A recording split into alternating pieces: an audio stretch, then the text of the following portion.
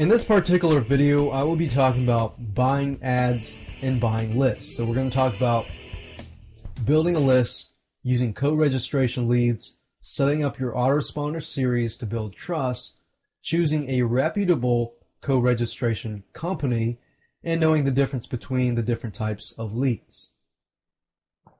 Now, using the other promotional methods you've discovered in this video, you should be building your own list. However, in this section, you'll discover the benefits and the pitfalls of purchasing lists.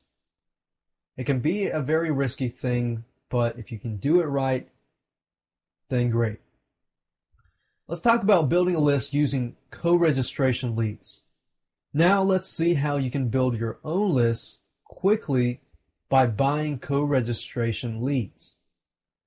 If you don't know what a lead is, in this case, a co-registration lead is a subscriber that requests more information on a topic or subscribes to a certain newsletter at the same time they're joining another list.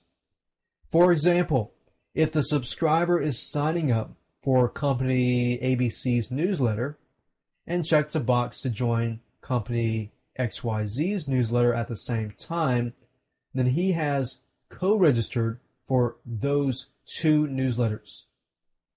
So he's basically considered a co-registration lead.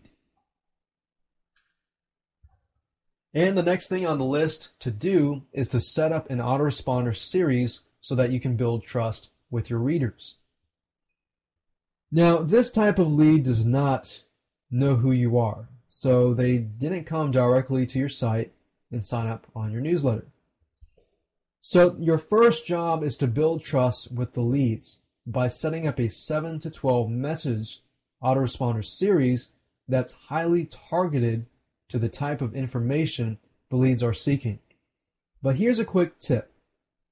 Do not promote anything in the first few messages in the series. And that brings us to choosing a reputable co-registration company. You can research any company thoroughly and then choose companies that not only have a good reputation, but also have a long history in providing quality leads. That's why you need to know the difference between the types of leads.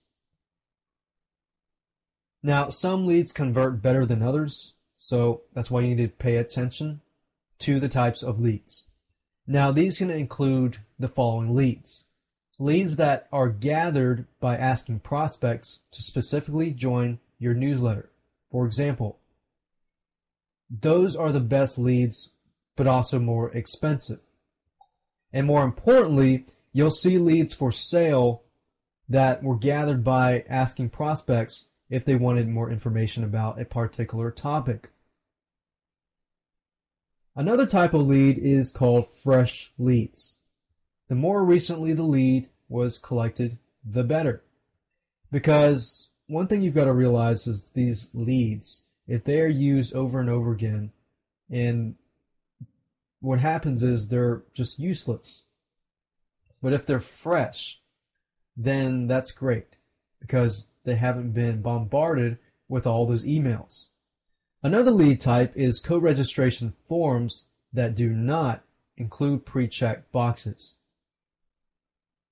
If a lead has to check a box in order to get more information, then the lead tends to be more responsive to the offers.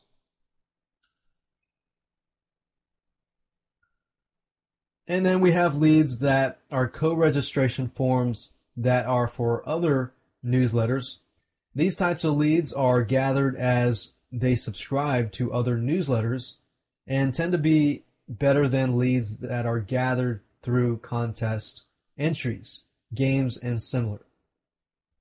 Then we have co-registration leads with limits on how many people will get those same leads. And that's what I was talking about earlier. If the company sells the same leads over and over, then the leads lose their value or their responsiveness because they get hammered with emails and offers. So the key is to start small. Once you've found a reputable company that's selling quality leads, then you can go ahead and purchase the leads. However, start small by buying a small list, and then mail a portion of the list just to get a sense of how responsive that list is.